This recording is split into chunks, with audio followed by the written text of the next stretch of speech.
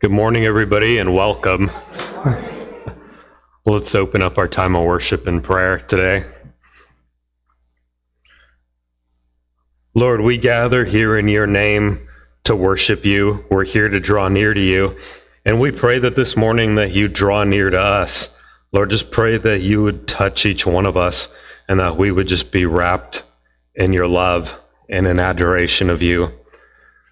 Lord, we dedicate this next hour to you. Lord, just pray that you help us to focus on you and to give you our all as we worship you with all our heart, soul, mind, and strength.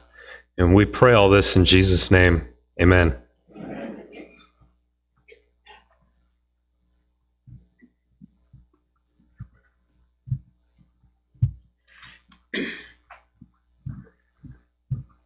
Morning, everyone. Good to see you all here.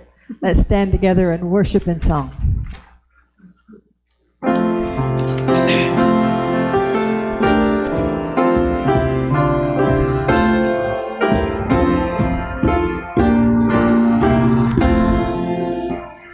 Praise the Lord, ye hands, adore him. Praise him, angels in the height. Sun and moon rejoice before him. Are them all, ye heaven of light. Praise the Lord, for he has spoken. Worlds his mighty voice obey. Law which never shall be broken, for their guidance he hath laid. Praise the Lord, for he is glorious, never shall his promise fail. God hath made his saints victorious, sin and death shall not prevail. Praise the God of our salvation, hosts on high his power proclaim. Heaven and earth and all creation laud and magnify his name. Amen.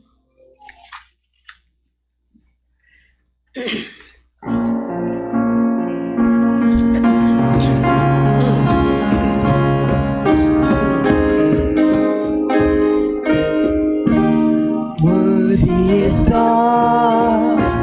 Lamb who was slain. Holy, holy is he.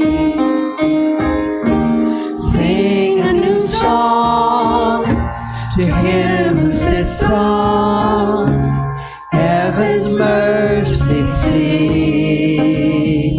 Sing that again. Worthy is the Lamb who was slain. Holy, holy is he. Sing a new song to him who sits on heaven's mercy seat.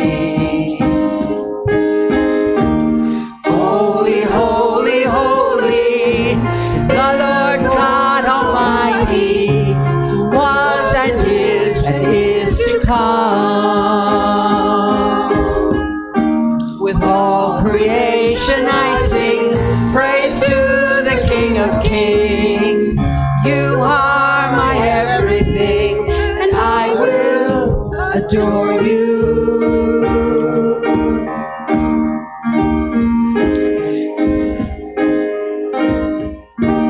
Clothed in rainbows, living colors, flashes of lightning, rolls of thunder,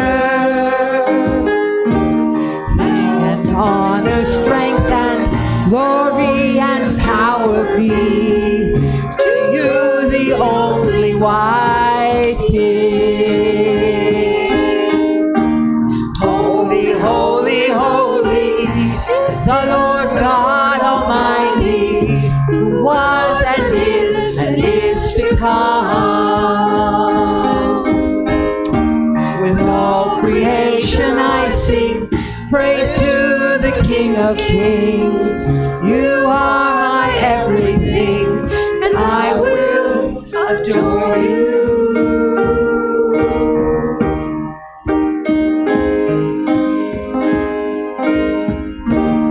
Filled with wonder, awestruck with wonder,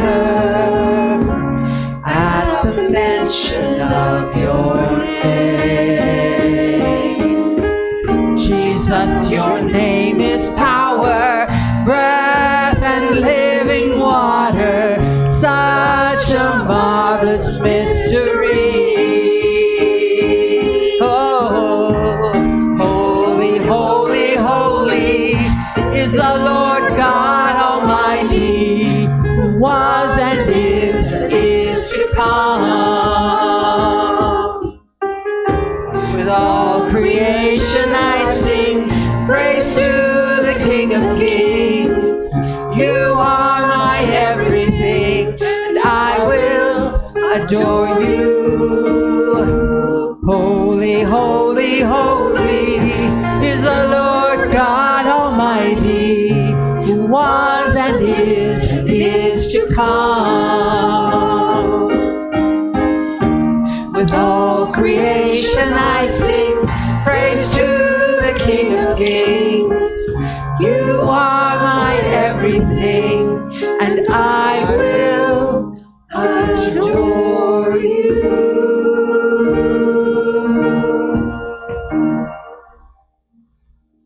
Amen.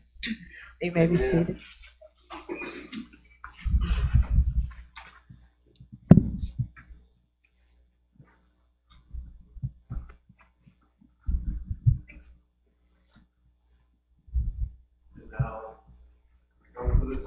Service where we pray together.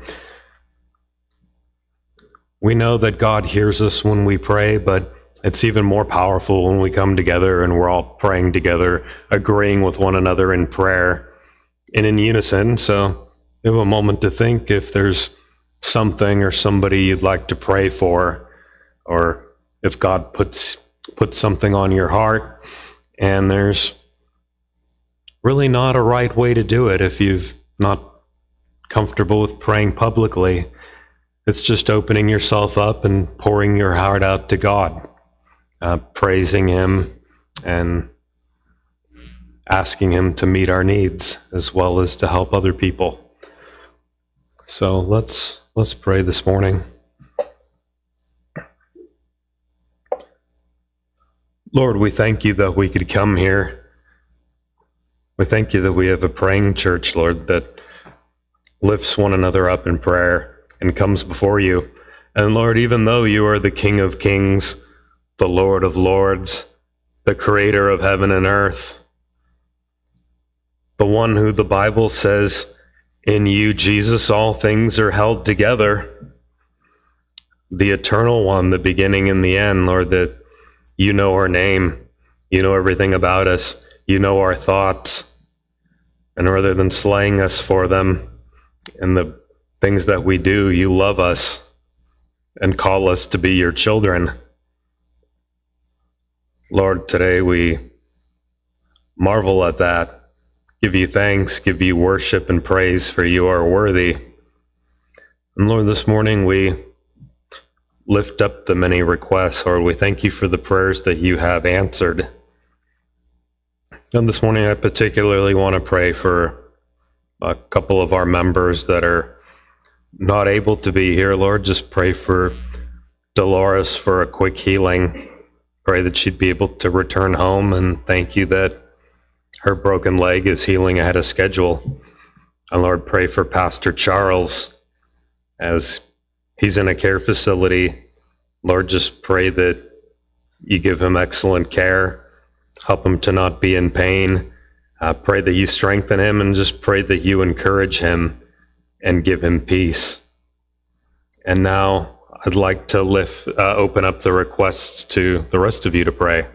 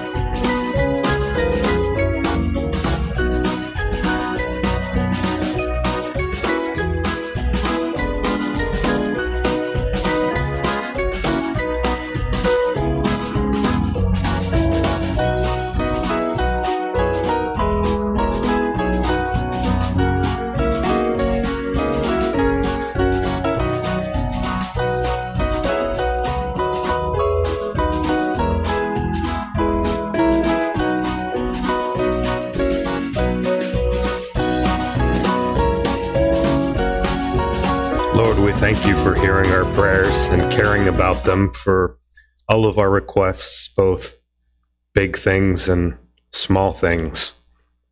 Lord, we just pray that you hear our prayers and would answer. We pray all this in Jesus' name. Amen.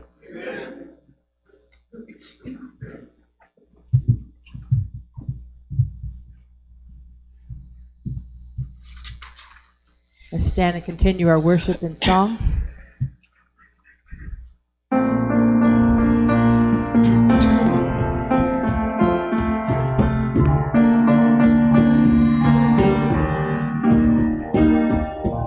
Gathered at the highest throne,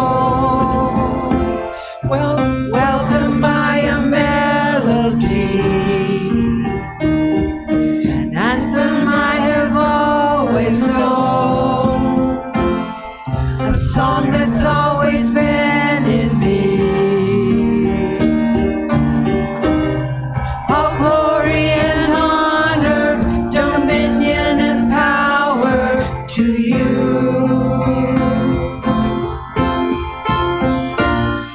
A million angels fall, face down on the floor, all to echo, holy is the Lord. My heart can't help but sing, with all of heaven roar, forever echo, holy is the Lord. Oh, oh, forever echo, holy is the Lord. Memorized by every heart, written in eternity, every lifted voice apart, joining in the symphony. All glory and honor, dominion and power to you.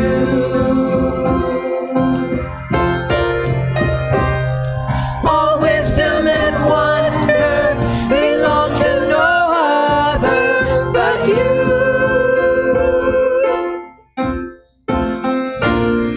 A million angels fall, face down on the floor, all to echo, holy is the Lord. My heart can't help but sing, with all of heaven roar, forever echo, holy is the Lord. Oh, oh, forever echo, holy is the Lord. Oh, oh, forever echo, holy is the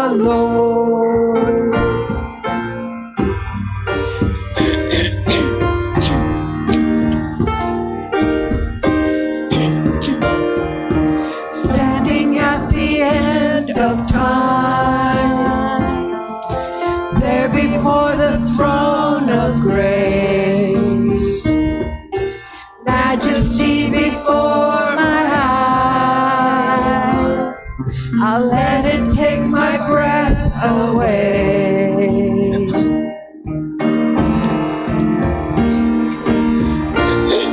A million angels fall, face down on the floor, all to echo, holy is the Lord. My heart can't help but sing, with all of heaven roar, forever echo, holy is the Lord. A million angels fall, face down on the floor, all to echo, holy is the Lord. My heart can't help but sing, with all of heaven's roar, forever echo, holy is the Lord. Oh, oh, forever echo, holy is the Lord.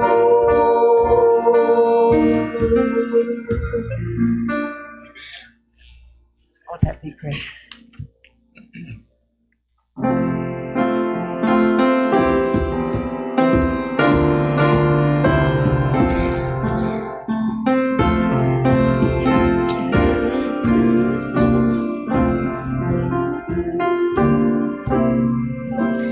Worthy of worship, worthy of praise, worthy of honor and glory, worthy of all the glad songs we can sing, worthy of all of the offerings we bring. You are worthy, Father, Creator. You are worthy, Savior, Sustainer. You are worthy,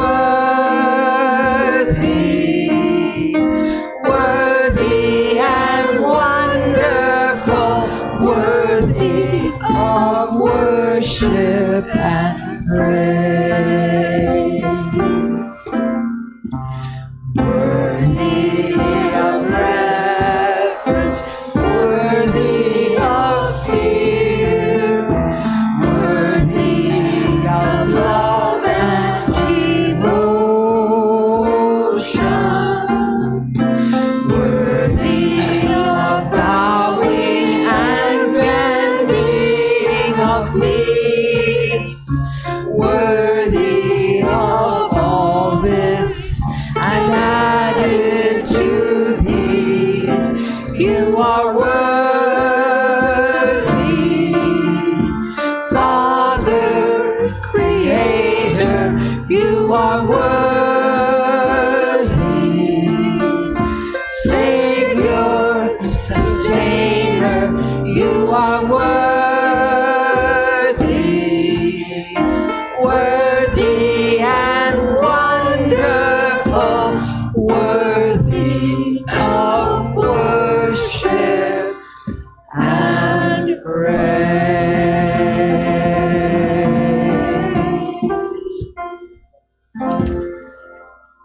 You may be seated.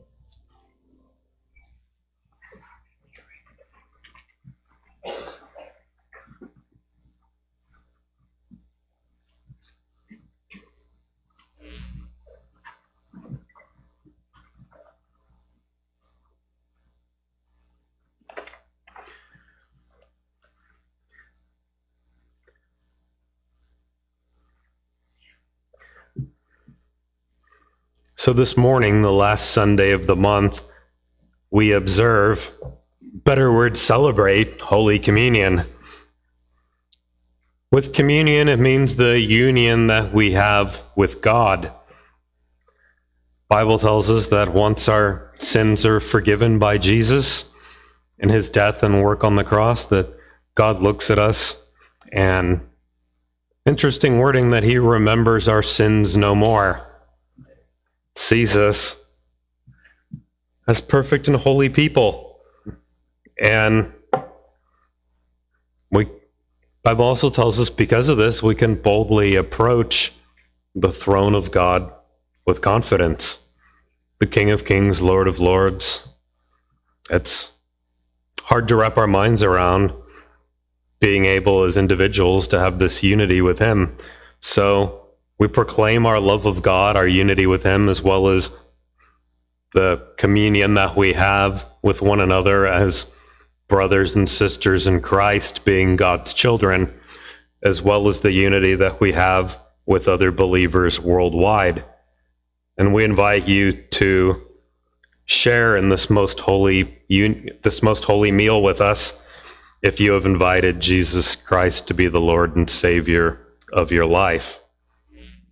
1 Corinthians chapter 11, verse 23 says, I received from the Lord what I also passed on to you. The Lord Jesus, on the night he was betrayed, took the bread, and when he had given thanks, he broke it and said, This is my body, which is for you. Do this in remembrance of me. And in the same way, after the supper, he took the cup, saying, This cup is the new covenant in my blood. Do this whenever you drink it in remembrance of me.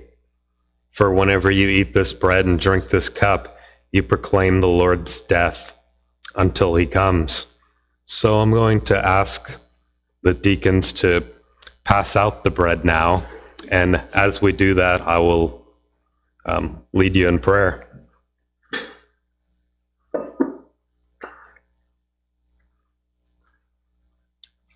Scripture then teaches us to examine our own hearts before we take communion. It says, So then whoever eats the bread or drinks the cup of the Lord in an unworthy manner will be guilty of sinning against the body and blood of the Lord.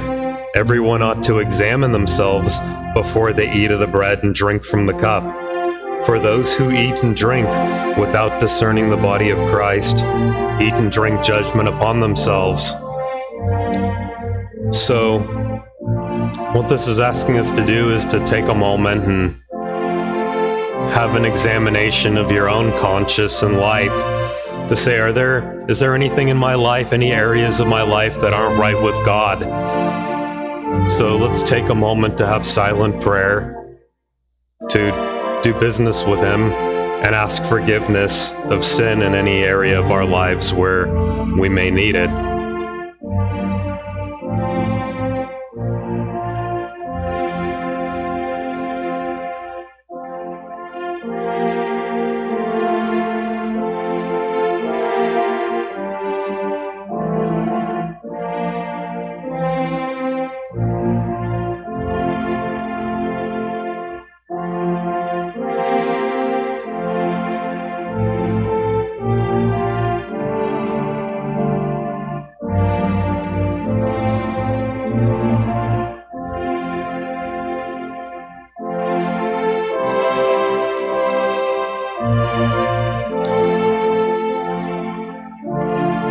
Lord, we thank you for loving us.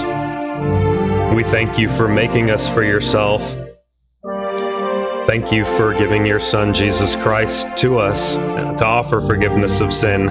Lord, whether it be sins of commission, meaning things that we've done to offend you, or sins of omission, things that we didn't do when we knew the right thing to do. Lord, pray that you forgive us of all our sins, whether we realize we did something or not.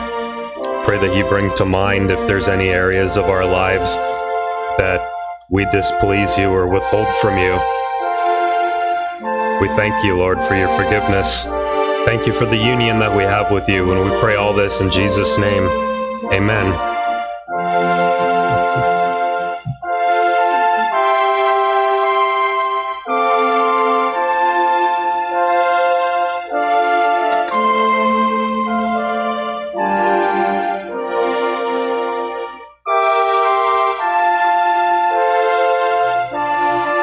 This represents the body of Christ, which has been broken for you so that we might have forgiveness and have eternal life. Let's take and eat this together.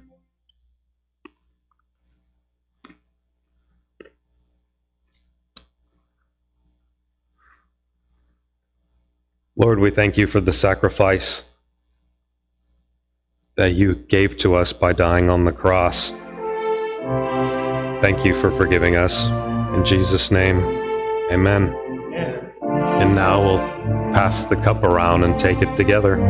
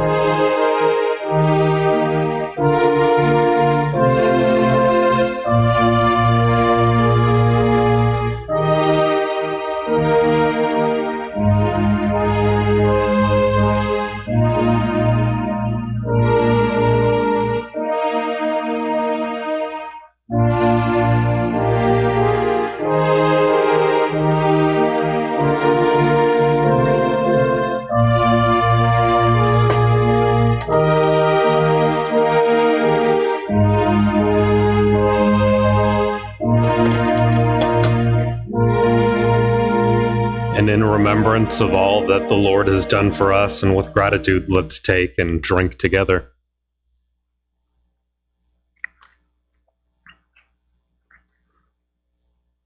Lord, we give you thanks and praise for all the wonderful things that you've done for us. Thank you for saving us. Thank you for giving us your presence. In Jesus' name, amen. Amen.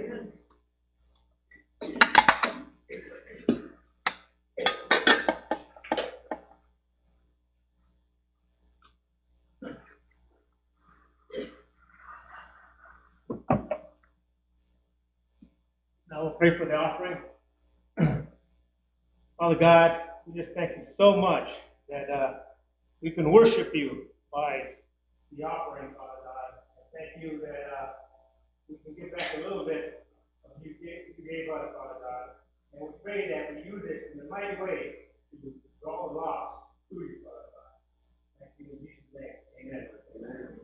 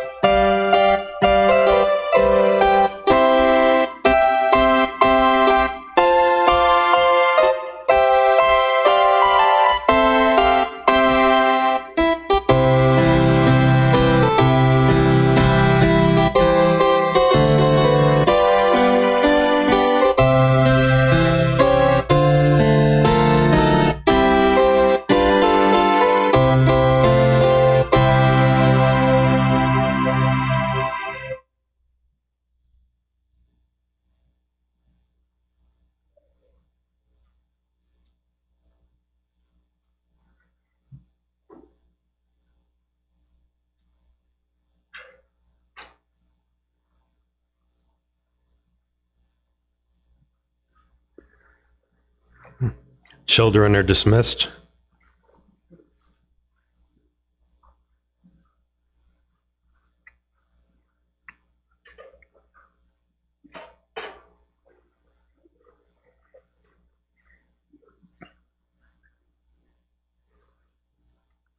So, for about the last 2 weeks, we've been hearing about revival that's been taking place in Wilmore, Kentucky at Asbury University. I keep seeing it pop up in news headlines, and this week I watched some YouTube videos seeing what was taking place there. And, well, it's a wonderful thing, an answer to prayer when God pours out his Spirit upon a place and the nation takes notice. It seems that we've drifted further and further away from God as a nation, and it seems like the time is very ripe, and this is very, very badly needed. Many believers have been praying for such a work of God, and now it's been spreading to several other universities. So many of us praise God for it, but with the articles, you see, not everybody's excited about it. There are some articles out there that are criticizing what we believe to be this move of God. And that makes sense. Not everybody's a Christian, so secular journalists are trying to understand what's been going on, maybe even describing it as a mass hysteria going on as people are crying out to God, and what started as a 1-hour chapel service turned into about 2 weeks of round-the-clock spontaneous worship and prayer as the chapel was filled, and people traveling from far and wide once they heard about it to come experience this move of God. But secular critics are understandable that if you don't believe there's a God, then how could he pour himself out and touch people? So you have to find a way to explain what's going on here. And so that's definitely understandable, but what's hard to understand is Christians that criticize it. Other believers that say, like, well, you know, it's just a bunch of people getting all emotional, and that's not what a real move of God looks like. And it's easy to stand back and criticize, and you think, okay, where's their revival? Where is their move of God? What great things are they doing for the kingdom? Yeah, usually you don't see any of that, which really reminds me of the passage that we read today. I'll tie it in a minute, but let's read it first. Luke chapter 5, verse 27. After this, Jesus went out and saw a tax collector by the name of Levi sitting at his tax booth. "Follow me," Jesus said to him. Levi got up, left everything, and followed him. Now this is just like the call we looked at with when Jesus called Peter and his brother Andrew and James and John. He went to their place of work, which was a fishing boat, and called to them, "Follow me." But this is different. Jesus calls a tax collector. Now, maybe there's nothing wrong with collecting taxes or working for the county assessor's office, as we have, but Roman tax collectors, there are a lot of nuances to this. We see in the Bible that lists of sinners, prostitutes, and tax collectors. And if you don't understand the history of it, it's rather puzzling to say what's so bad about a tax collector, and why do they deserve to be lumped in with these other great sinners? Well, the Romans had conquered and ruled over Israel, and basically everybody that lived in Israel that was Jewish didn't want the Romans there. They were an unwanted occupier, and the tax collectors were usually Jewish people that worked for the Romans collecting taxes, and they were well known for their corruption and dishonesty.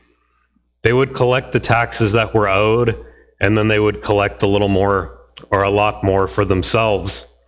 And if you didn't pay up, they'd sick some Roman soldiers on you to force you to pay it. So They weren't very popular, but it's kind of like in some cultures, some countries rather. I mean, most police officers here are good people that are trying to protect us and do the right thing. And we have a few bad ones in the mix, but a lot of other countries, it's well known that in some countries that the police are corrupt. Maybe they're on the payroll for drug cartels, and you want to avoid them as much as possible. You certainly might not want to call them for help. When I was a teenager, I went to Mexico with my grandparents for a trip, and I went with them several times, but my grandpa sat me down and explained to me then that things are different there than they are here in a lot of ways. And one thing a lot of the police are corrupt. So if you see anything go down, you see a crime committed, you don't want to come forward as a witness because they'll throw you in jail and hold you there for months till it's your time to testify so that you don't go back to the U.S. So I don't want that to happen to you. So as many people do there, you need to look the other way. And I'd never heard anything like that. It was kind of shocking. But such was the case with tax collectors. A few of the other Gospels use the name Levi and Matthew interchangeably. This is Levi or Matthew who wrote the Gospel of Matthew, one of the four Gospels, Matthew, Mark, Luke, and John. Then Levi held a great banquet for Jesus, verse 29, at his house, and a large crowd of tax collectors and others were eating with them. So Jesus calls this tax collector Levi, Matthew, to come follow him and to be his disciple, to be a disciple of the rabbi. Usually the disciples of the rabbi were training themselves to become a rabbi. So picking a tax collector to do that was provocative and shocking, to say the least. But Levi holds a great banquet, and who comes? A large crowd of other tax collectors and others who are eating with them. Verse 30, but the Pharisees and the teachers of the law who belonged to their sect complained to his disciples, "Why do you eat and drink with tax collectors and sinners?" So like I mentioned, this great work of God, this revival that's breaking out, having not everybody happy about it, having critics that sit back and tell you what's wrong with it. This was the same thing happening here. The Pharisees, teachers of the law, the Pharisees were usually the ones that were in charge of the local synagogues in that time. Other rabbis mostly looked at Jesus ministering to these people and saying, geez, how could Jesus sit and eat with these people? Why would he call a tax collector, this sinner, to be his disciple? So they didn't approve of it. They kind of sat back and shook their heads. They were critics. Now, really, there's two kinds of people out there. There's people who do stuff in the world, get things done, and accomplish things, and then there's people who stand back and watch, and people who stand back and watch and criticize. I think of sporting events. You know, if you've ever been to a professional Major League Baseball game, it's more fun to watch it than on TV, because you always get people that are there and they're excited about the game and they're yelling, and, you know, there's some bad pitches thrown. People start yelling at the pitcher as if the pitcher can hear them. It's always funny. You see people that look very non-athletic, to say the least, sitting there yelling at the pitcher like, "You stink. You don't know nothing about baseball. You can't pitch." You know, and sometimes you can't help to think like, okay, why don't you get out there and show them how it's done. It's the critic, or I've been to a few fun Super Bowl parties, or been at other people's houses, that are really into a sport, and they're yelling at the TV, telling the player what to do. Yeah, the critics that know how it all should be done. These guys, these Pharisees, were kind of like the politicians that have all the answers of how we're going to fix all the problems, but then in reality, they don't do a thing. We see that again and again, every election that comes up. All the things that they're going to do, all the things that should be done, all the things that they know how to fix. And then usually most of it doesn't get done and doesn't get fixed. President Teddy Roosevelt, one of the great presidents of our country, gave a speech in Paris on citizenship. And this part of his speech is called "The Man in the Arena." It's powerful words that I've read many times. He said, "It's not the critic who counts, not the man who points out how the strong man stumbles or where the doer of deeds could have done them better. The credit belongs to the man who is actually in the arena, whose face is marred by dust and sweat and blood, who strives valiantly, who errs, who comes short again and again, because there is no effort without error and shortcoming. But who does actually strive to do the deed, who knows the enthusiasms, the great devotions, who spends himself in a worthy cause, who at best knows in the end the triumph of his high achievement, and who at his worst, if he failed, at least fails while daring greatly, so that this place shall never be with one of those cold and timid souls who neither knows victory nor defeat." Powerful and exciting speech there, saying, hey, it's not the people who count that stand back and criticize. What counts is the people that are in there doing. And so that came to mind in this passage with the Pharisees and teachers of the law complaining to Jesus' disciples, saying, "Why do you eat and drink with tax collectors and sinners?" God is not for them. Why are you trying to give God to them? Because God's not for them, is what they're saying. Jesus answered them and said, "It is not the healthy who need a doctor, but the sick. I have not come to call the righteous, but to call sinners to repentance." We'll read his answer again. "It's not the healthy who need a doctor, but the sick. I have not come to call the righteous, but sinners to repentance." Now, how are we to understand this? Robert Schuller, the preacher that was on for years with the Hour of Power, I heard him say that a lot of people think of the church as a museum for saints.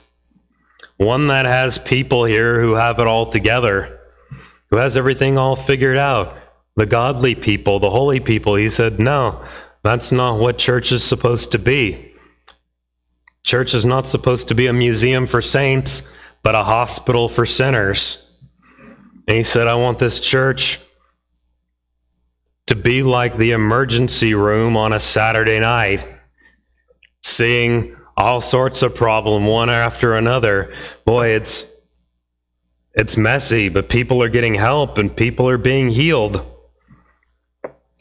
Well, that's what Jesus is getting at.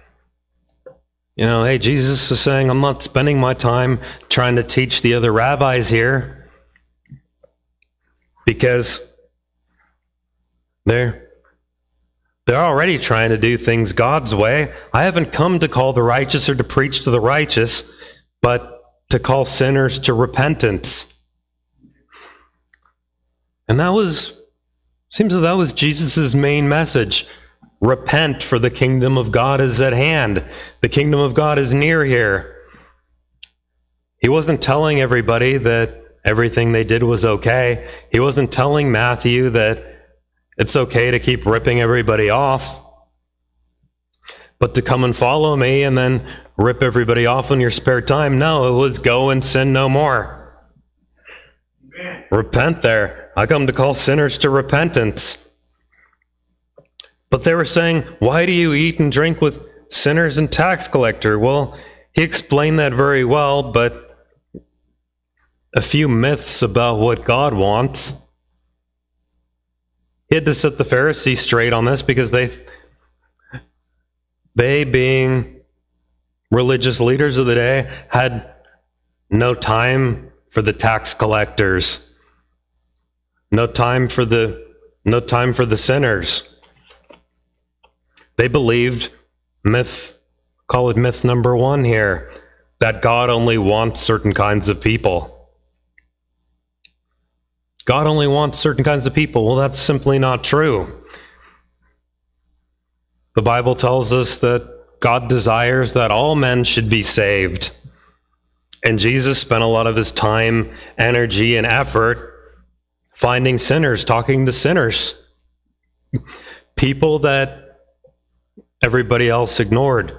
People that, you see them coming, you cross the street. Now, there's a thing in the culture that you need to be very careful who you sit down and eat with, because that's fellowshipping with them. So none of these other Pharisees and teachers of the law were going to even sit at the same table with the tax collector or with somebody that they didn't see as godly, that have done things the right way all their lives. They offered no hope for these people. These people, as they were treated, could never be saved. But Jesus says, hey, I've come for them, and I've come to call them to repentance. Who needs to hear? It's like, who needs to hear a sermon more about the plan of salvation or God's love? People that already know it? People that have been in church a long time? Or the people who have never heard that before? Or a lot of people out there think that God hates them. Been a lot of parades out there with Christians gathered on the sidelines yelling at people that God hates them, when somehow they misunderstand that God loves those people just as much as he loves you. So people still seem to have that myth that they believe that God only wants certain kinds of people. No, God wants all people. God especially wants the people who don't know him and who are living outside of his plan. Part of that myth of God only wanting certain kinds of people might be the myth that God only wants you to associate with certain kinds of people. Now, if we only associate with other Christians, how are other people going to be brought to Jesus? How are other people going to know God's love? Now, I think it's a fine line we walk. A lot of people, when they come to Jesus and make him their Lord and Savior and start following him, sometimes you need to get away from some of your friends and associates that are pulling you into things if you've been into certain things. Maybe you're going to drift away from some friends. Maybe you're friends that want to get together and use drugs. You need to distance yourself from them so you don't get pulled into it. Maybe you shouldn't be going to the bar every day after work anymore and getting pulled into that. But I think that's something between you and God that you have to know very well, when you're going to be a bright light in people's lives and show them the love of God and be an example to people, versus having them drag you down. So you have to know yourself and know what you're going to get sucked into. But otherwise, if there's things that you're not going to get sucked into, or perhaps some time has gone by and you've moved on, then no, you should be eating at the table with these people. You should have some friends out there that are not believers, to be the salt and light that God's called us to be. Now, a second myth with this seems like the Pharisees and teachers of the law in Jesus' time weren't having any fun. Myth number 2 is God wants to steal your fun, that godly people shouldn't enjoy life too much. No, the Christian life should be a great adventure. Jesus and the apostles certainly seemed to have a good time, but these religious leaders here were saying, Jesus, looks like you're having too much of a good time. You shouldn't be having too much fun. People act like it too. A lot of us were raised with religious leaders that said all those things. They might have been trying to protect us, but how many of us here were raised with people in the church saying no dancing? Yeah, no dancing. I know some of the Christian schools around us, it's like no dancing. You can have a banquet, which is kind of like a dance without dancing. Like a junior or senior banquet, but certainly no dancing. No card playing. Can't play Go Fish. Sorry, it might be a sin. You can't play dominoes. You can't do a lot of things that seem fun. Because having fun might be a sin? No, I don't think so. I think the intentions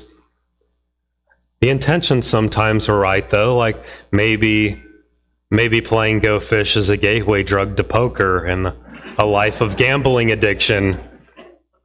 I don't know.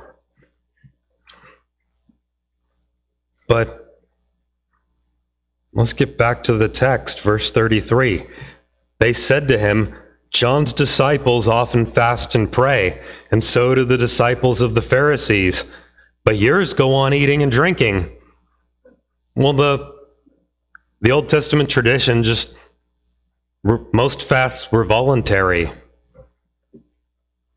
But the New Testament talked about people that like to do fasting to make a show of it, to show everybody else how righteous and holy they were. Like, oh, I haven't eaten in a day and a half. It's been 30 hours. I'm so hungry, but, well, I'm doing it for the Lord. I'm doing it for the Lord. Jesus was saying, no, if you want to do that, if you're going to tell everybody, that's your reward, but do it in secret so that you might have a heavenly reward. But the disciples, Jesus' disciples weren't doing it, but he's saying, hey, John's disciples are fasting, and so are the Pharisees, but look at you here, eating and drinking with tax collectors. Luke chapter 7 said, same group of guys, for John the Baptist has come eating no bread and drinking no wine, and you say he has a demon. The Son of Man has come eating and drinking, and you say, behold, a gluttonous man, a drunkard, a friend of tax gatherers and sinners. So there they are, the critics, not the doers. Jesus was bringing a lot of people to God, showing them God's love. Well, these religious leaders just sat back and criticized it, rather than doing some of that themselves.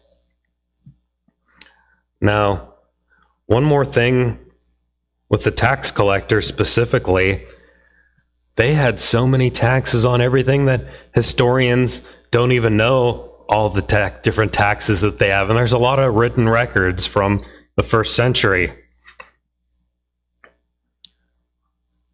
One book, Christ and the Gospels, said there was a tax and duty upon all imports and exports, on all that was bought and sold, bridge money, road money, harbor taxes, town taxes. The classical reader knows the ingenuity which could invent a tax and find a name for every kind of exaction, such as taxes on axles, wheels, pack animals, pedestrians, roads, highways, admission to markets, on carriers, bridges, ships, quays, crossing rivers, on dams, licenses, in short, on a variety of objects that even the research of modern scholars has not been able to identify all the names of all the taxes.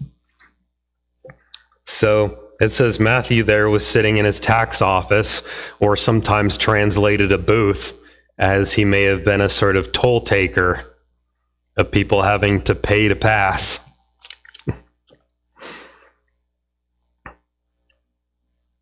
And here's Jesus eating and drinking with them all, and rather than fasting,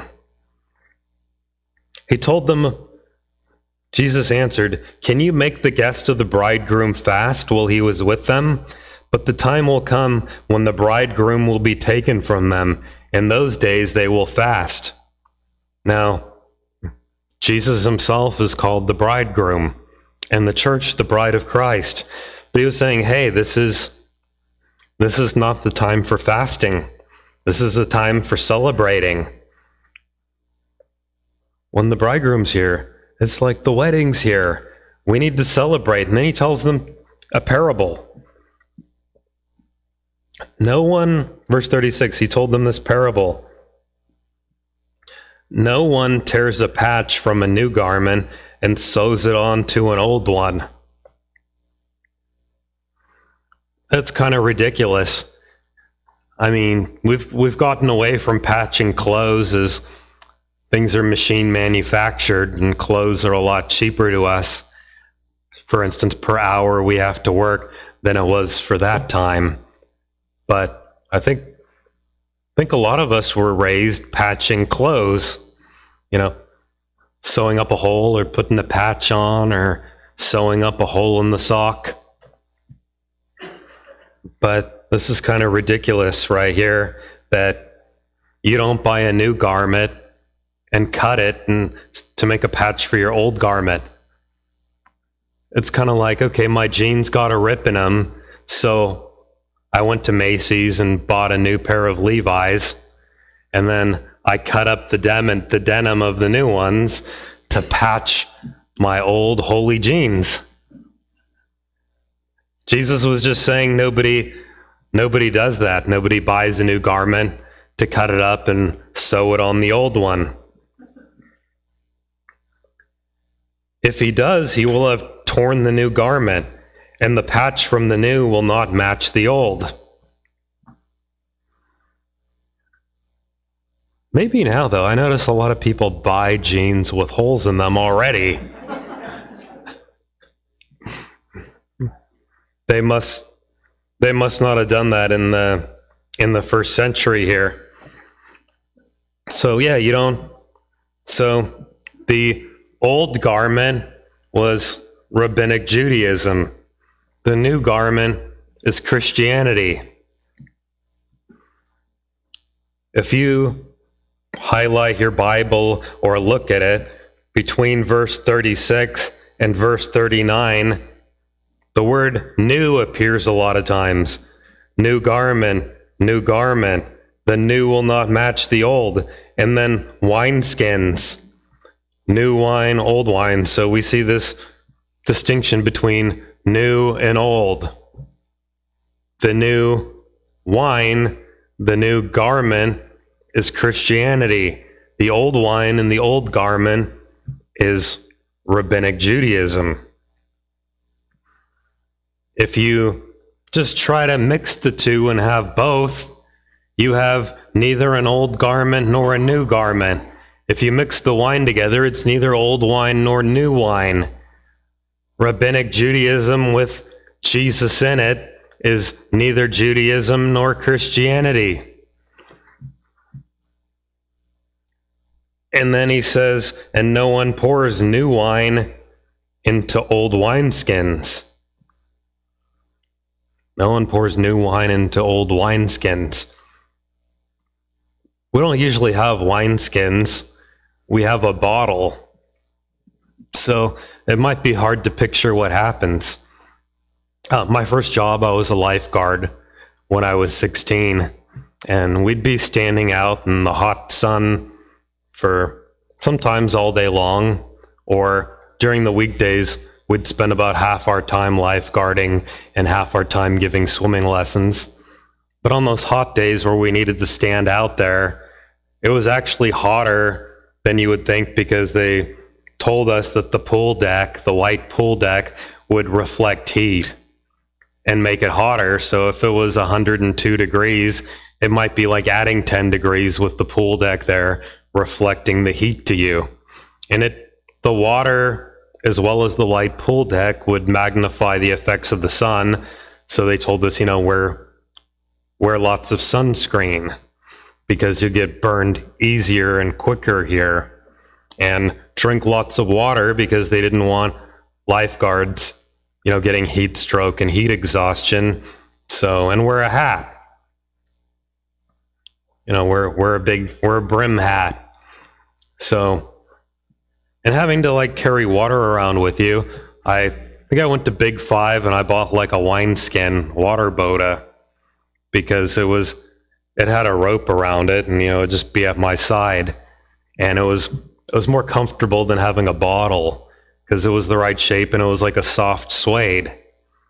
And so I did that for 4 summers, and I carried that around all the time with my water in it, which was easier than having to always be picking up and putting down a bottle as you rotate stations all day. But one day I'm just standing there and my wineskin burst, just out of nowhere, just, got me. I was glad it was a warm day, because it just it's there, and just all of a sudden, just got me all wet. So, anybody else here have a wineskin burst, or am I the only one? And I imagine the wine would be a little quicker to be a little more corrosive, because I didn't have wine on the lifeguard stand. It was just water. It was just water, so it burst. I learned those things are only good for so long. And no one pours new wine into old wineskins. If he does, the new wine will burst the skins, and the wine will run out, and the wineskins will be ruined. No, new wine must be poured into new wineskins, and no one after drinking the old wine wants the new, for he says the old is better. So what was Jesus? Jesus was telling this parable to who? To the Pharisees and teachers of the law. So he's telling them, hey, you guys don't want anything new. Myth number 3, God wants us to cling to tradition so that we can have a monopoly on him. The Pharisees acted like they had a monopoly on God, hey, I'm better than everybody else because I have God and the rest of you all don't. A lot of Christians act like that still. We have Jesus, so we're better than the people who don't. No, nothing could be further from the truth. The Bible teaches us we are all sinners saved by grace, not of our own works, lest any man should boast. So, hey, we're saved, and we're saying, hey, we're lucky to be saved. We're lucky to know God. Not because of anything we've done, not because we're smarter than anybody else, just because we're lucky, because God saved us. And here, the old covenant, the covenant of Moses, the Mosaic covenant being the old covenant, and the covenant in Christ being the new covenant. One's the old garment, one's the new garment. One's the old wine, the other's the new wine. So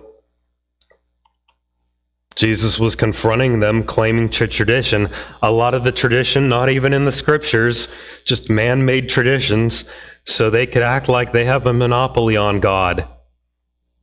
Guess what? We don't have a monopoly on God. God's going to save whoever God wants to save. God's going to bring people to church that maybe some people don't think that they belong here. There's a movie out right now. Some of you may have heard of it. I really want to go see it. I wanted to go see it today. I wanted to invite some of you, but it's sold out today. It's called Jesus Revolution, and it's the story of the Jesus movement in the 1960s, and Chuck Smith and Greg Laurie that founded the Calvary Chapel movement. Now, I've read part of Chuck Smith's book. Chuck Smith was the pastor, and he met some hippies, and he invited them to church. And a lot of them started coming to church and started hearing the word of God and getting saved. Well, the people at his old traditional church didn't like it. They didn't like the hippies coming in. And their big complaint is, we can't keep letting these people in because not all of them are wearing shoes. Some of them people are coming in here barefoot. Can you believe it? Coming to church barefoot, and they're going to ruin the carpet. So we need to keep them out. And he said, well, if that's going to be your attitude, I'm going to get out here. I'm going to pull up the carpet. So it's just going to be a bare floor so that these people could come in. They backed off after that because they knew he meant business, and he really was going to pull up the carpet. Well, that's kind of what modern day being a Pharisee looks like. And he was confronting them of, hey, godly people, just because you're a rabbi, just because you're a Pharisee, you don't have a monopoly on God. You know what? The Pharisees get a bad rap. Being a pastor, when I see Pharisees in the Bible, I sit up straight and listen. Because guess what? Those are the religious leaders. And what am I? I'm a religious leader, so all of the things Jesus said to the Pharisees are things the religious leaders need to hear. That's talking to us here, that we need to not make the same mistake that these Pharisees were making. That, hey, we don't have a monopoly on God, and we need to reevaluate the traditions that we have. People cling to them, that there's only one right kind of music in church. And what is it? It's the music you grew up with, right? Every generation, the right kind of music in church is the music you grew up with. A lot of people don't want the new because they like the old. That's what Jesus said to them. No one after drinking old wine wants the new, for they say the old is better. Jesus was confronting that, and sometimes we need to hear that. Myth number 4, God wants to be used as a small patch to improve our life. You know, I think that we try our hardest, we do things the best we can, and then we mix a little bit of Jesus on top to get it done, to have our help. Well, that's not the point. No. Jesus was saying, you need to be born again. You need to leave the old life. It's all new. It's not mostly old and a little bit of new. It's one or the other.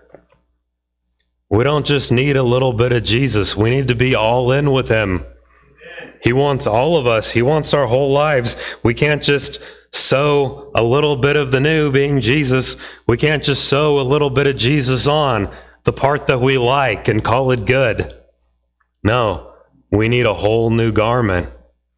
We need to put a whole new garment on to have. Bible talks about being born again, having newness in Christ, having a new life. The Bible talks about the new man in Christ and the old man, which is supposed to die when we find Christ. Now, a lot of people do this monopoly on God and do this patch of Jesus, saying like, well, sure, it sounds good knowing God and having God to help me.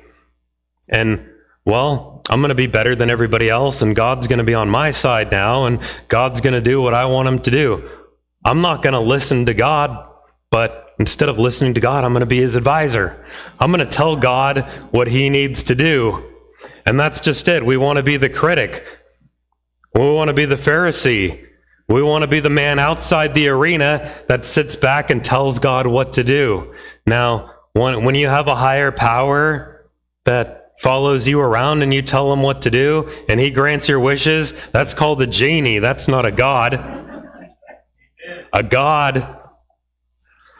is one that changes our lives from the inside out and makes all things new.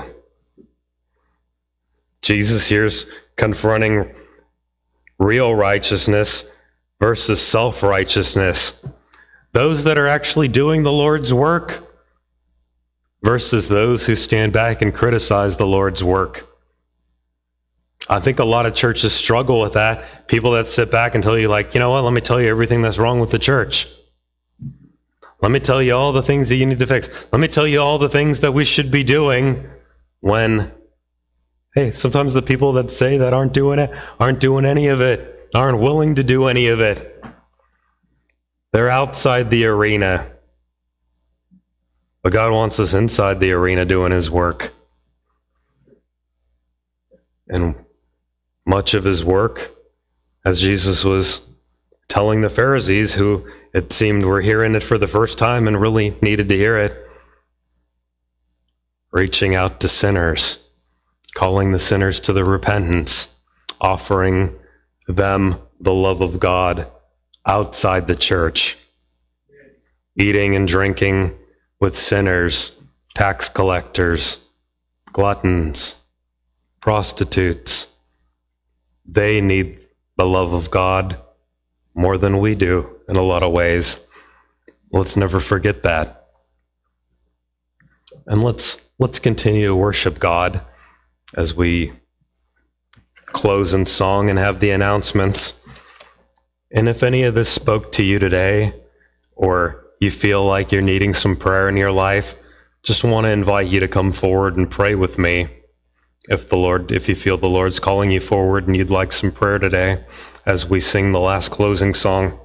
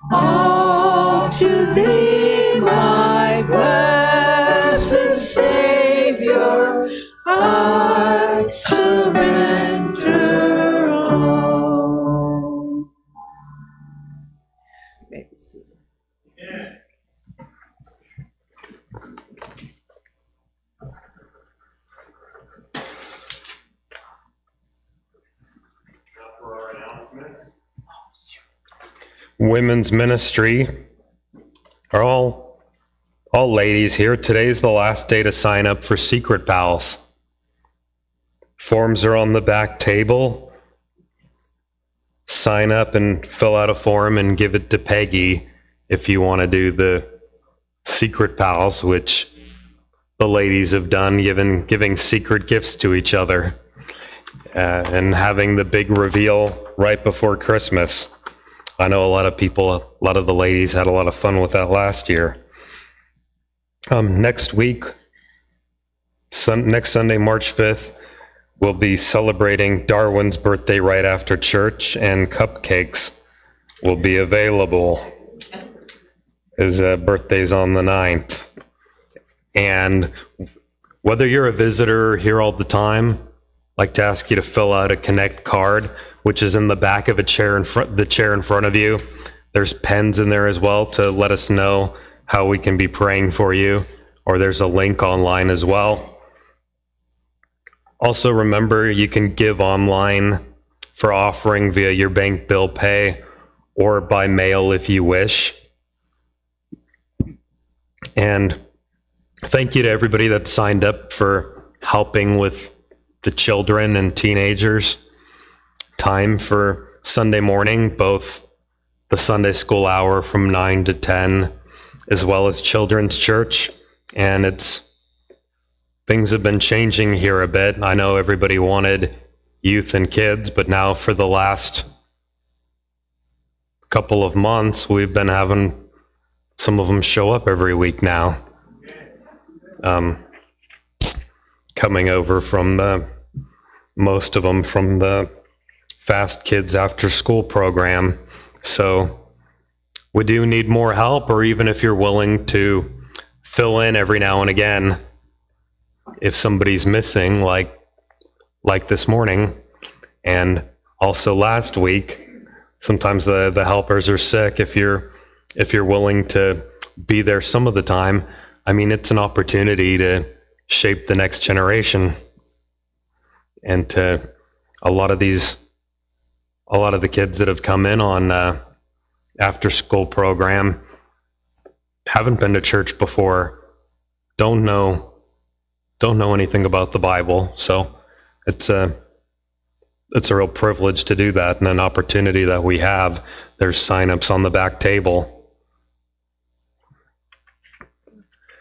Girls' game night is Thursday, March 2nd at 6 p.m. for playing dominoes. Also, we're rounding up a new members class.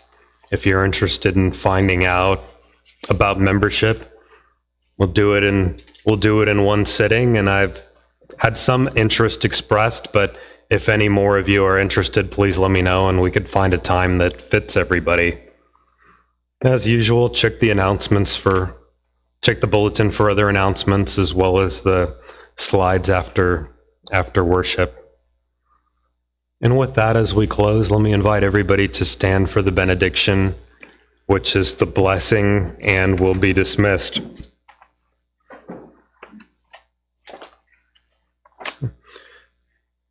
May the Lord bless you and keep you. May the Lord make his face shine upon you and be gracious to you. The Lord lift his countenance upon you and give you peace. Amen.